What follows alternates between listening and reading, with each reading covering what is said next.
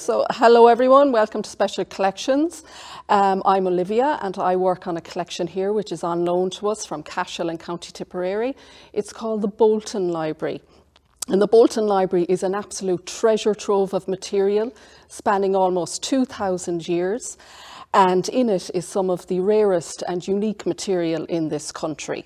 Human beings have believed in the existence of witches for centuries, but it all comes to a head really in the 15th century when a pope, no less, Pope Innocent VIII, issues a papal bull in 1484, which basically says, yes, witches do exist and we might have to do something about them. So all the material you see on the table here from the Bolton Library comes after this papal bull in 1484. Unfortunately, we don't have a copy of the papal bull, but I think it's available online. So the material on the table here is from quite late in the day from the Bolton. It's from the 17th and 18th centuries. And we're going to start with one of the smallest items in the collection. It's this one here. It's only 80 pages long. But this will become one of the most influential pieces in this part of the world in the area of witchcraft. And this is not surprising because the author is none other than King James I of England. So the story goes that the young King James is on his way over to Copenhagen to meet his future wife, Anne of Denmark. And the sea voyage is beset with terrible storms. Now, whereas you and I might look at each other today and go, well, isn't the weather dreadful?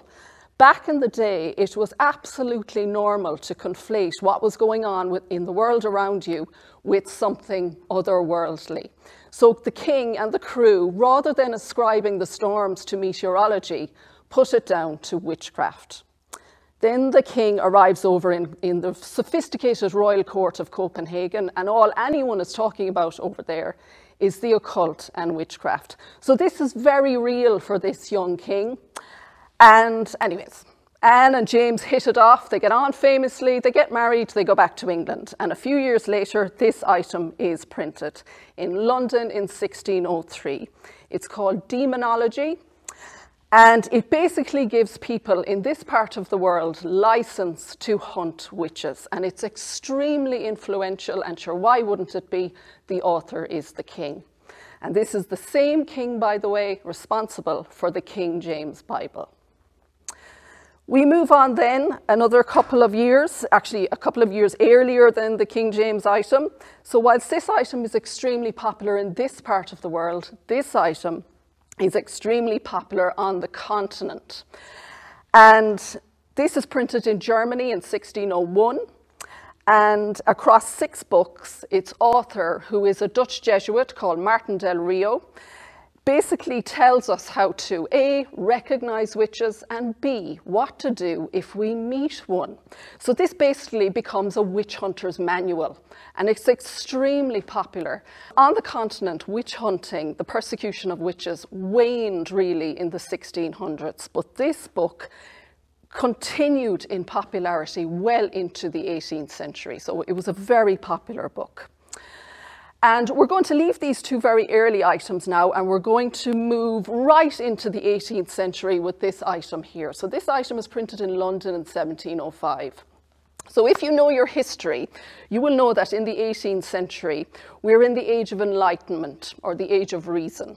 So those disciplines which we wouldn't be without today, like the sciences, medicine, astronomy, these are beginning to take recognizable shape now in the 18th century. And the author here, John Beaumont, is a man of the sciences. He is a physician and he is a geologist. But here he is in 1705 offering this book on spirits. And he wholly believes in the existence of spirits, ghosts, apparitions, and witches.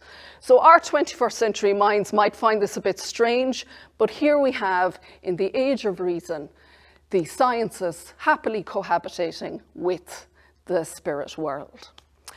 Now, I'm going to finish with something a bit different, because to us in the 21st century, these 3 might be a little theoretical.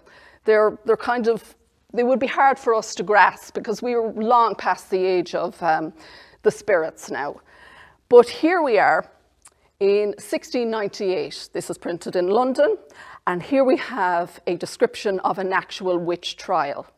Now, The persecution of witches dies out on the continent really in the mid-1600s, but it continues on the fringes of Europe and in the American colonies. So this is how you get the Salem witch trials.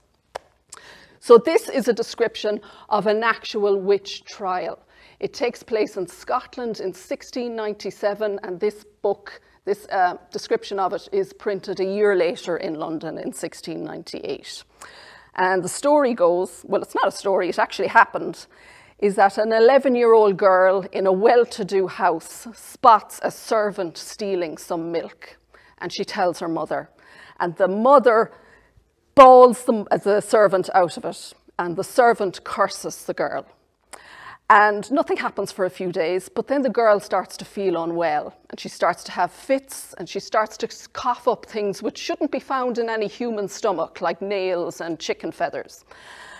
And it eventually pans out that I think it's 7 people are executed as witches as a result of this.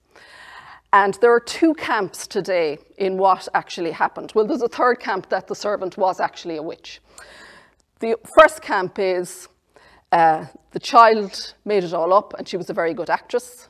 And the other camp, which I happen to believe, is that because people back then were so open to believing in ghosts and spirits and witches, that just the power of suggestion was enough to make the girl sick. It wasn't a curse, it was just her own body reacting to what might happen in reality. And my belief is that the poor servant was just an ordinary woman who lost the head for a few seconds, and there was nothing otherworldly about her at all.